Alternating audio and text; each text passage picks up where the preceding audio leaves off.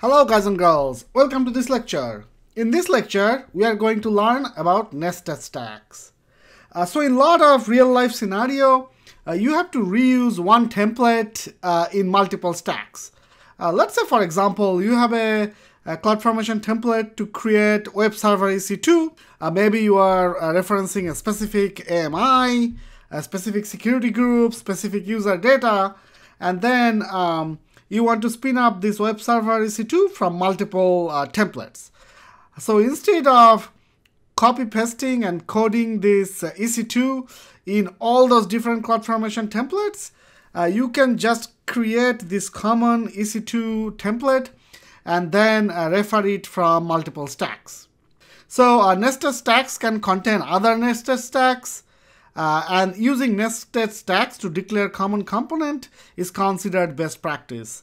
So if you think about it, regarding that EC2 web server example, if you copy paste the same code in, let's say, 5 different CloudFormation templates, and then there is a change happening, let's say the AMI of the EC2 needs to be changed or the security group needs to be changed, you have to go and change all those 5 templates. However, if you use nested stacks, you just go and change the common web server EC2 template, and then the rest of those other 5 templates can remain same. So just talking a little bit about the flow, how it works is you put the common template, we call it nested stack, in an S3 bucket, and then you get a URL for this nested stack, and then from the other stack, let's say we call it main stack, you can call the nested stack using the S3 URL. And then in reality, when you have a common nested stack, you can call it from multiple stacks. Okay, so pretty handy. This is used a lot actually in enterprises. So let's jump into a demo. So how this is gonna go is I'm going to show you a simple nested stack using S3, and then we are going to explore a couple of other advanced things such as passing parameters to nested stack, etc. We are going to create a S3 bucket in one of the template and then call that template from another template. So remember this flow, the nested stack resides in a S3 bucket, and then it's called from the main stack using URL. So you will see this in action. Okay, so this is the straightforward CloudFormation template to spin up S3 bucket, and then we are outputting the bucket name in the output section. So I have this Udemy CDK bucket, so I'm going to upload the file in this bucket. Okay, s3cft.yaml. Okay, let's copy so this is the URL of the object, so let's copy this, copy link address. Okay, we are going to go back to our IDE. Okay, so this is the main stack. So if you see the resources section, the type of the resource is actually AWS CloudFormation stack. So generally here we used resources as EC2, S3, Lambda, etc. But if you have to call another stack, we use this CloudFormation stack. So under the properties, you have this template URL, and this is where we pasted the link of our nested stack. And this timeout is how much time is allowed in minutes for this nested stack to execute. So we put it as 60 minutes. Now another thing to note is I also want to output the S3 bucket name from the main stack. So if I put this side by side, so you can see that left side is the main stack, right side is the nested stack. Okay, so you can see there are 2 outputs I'm doing. Okay, so I'm outputting 2 things on the main stack. One is the stack reference, which is just outputting the nested call. So this is basically gonna link to the CloudFormation ARN of the nested stack. So this will become clear when we run this. However, this output from nested stack is the interesting one. What we are doing with this one is it's getting the value from this nested call and we are picking up the output from this nested call. So what it does is it actually goes to the nested stack and gets this nested call dot outputs. These outputs is basically the outputs of the nested stack.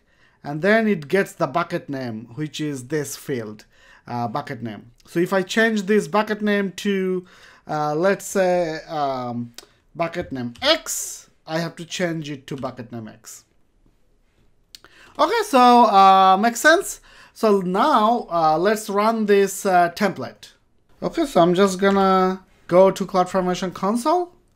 Okay, I'm going to click create stack with new resources. Okay, then I'm gonna upload a template file. Note that I'm just going to upload the template for the main stack because main stack calls the nested stack using the S3 URL in it. Okay, I'm gonna choose nested calling S3. Okay, click next. Click next. Okay, I have to give a stack name. Nested S3 creation. Okay. Click next. Okay, we don't have anything related to IAM in this one. Click create stack. Okay, so there will be one interesting things here. There are two stacks that's in progress, right? So this nested S3 creation is the main stack, and it called this nested stack. And you can see this bold caps nested label for this stack. So this stack is what's actually creating the S3 bucket. So if I click the resources, so this created this S3 bucket, and now it returned back the output to nested S3 creation. So if we click this, it's done. So let's go to the output section. So remember, we have two output. One is the stack reference, which just gives the CloudFormation ARN for the nested stack. However, the actual S3 bucket name is this one, right? So that's the one that we saw in the code, this output from nested stack. So a couple of extra steps to do this nested. However, nothing like rocket science. So now we are going to demo how you can pass parameters to a nested stack. By the way, these lectures are part of my CloudFormation CDK with DevOps and interview guide course. So if you guys and girls are interested learning these subjects, feel free to check out my course. I will give a discounted link in the description of this video. All right, back into the other demo. Okay, let's jump into the code. Okay, so on the right, we have the SNS template. So we use this template in one of the other lectures as well. Pretty straightforward. So I input the email address for the SNS, and then we use it to create this SNS topic using the email. So here the input parameter is this SNS email. Okay, so let's say on the right side, this one is going to be the nested stack this time. And the left is the main stack, which is gonna call the nested stack. So see, in this one, we also have a parameter, and the name of the parameter is email address, type string, and then we are asking for this email. Then let's come to the resources section. We have this as nested call. Type is the stack. Properties. Now this is the new section, this parameters, right? So pretty straightforward actually. So what's happening is it's saying, hey, for this nested call, for parameters for that nested stack, the parameter name is SNS email, which is same as this nested stack. Refer email address that I am taking as input, right? So makes sense. So again, this parameter name under this nested call is the exact parameter name that you have in the nested stack. Okay, and then you refer the input parameter like as usual, nothing fancy about that, because this email address parameter is in the same CloudFormation template. This template URL is to be decided once I upload the nested stack to S3. We are gonna paste the URL. So another interesting thing is, look at this, that this nested stack is actually written in JSON. However, the main stack is written in YAML. So you can mix and match, it doesn't matter. Okay, so let's upload this SNS parameter example to S3. So we are going to reuse the same bucket. Click upload, click add files. Okay, SNS parameter example.json. Okay, click this. Let's get the URL. Okay, going back to the template, just gonna put the URL. Okay, save this template. Okay, let's go back to CloudFormation. Click create stack, upload a template file, choose file. Okay, nested calling SNS parameter.yaml. Click next, stack name.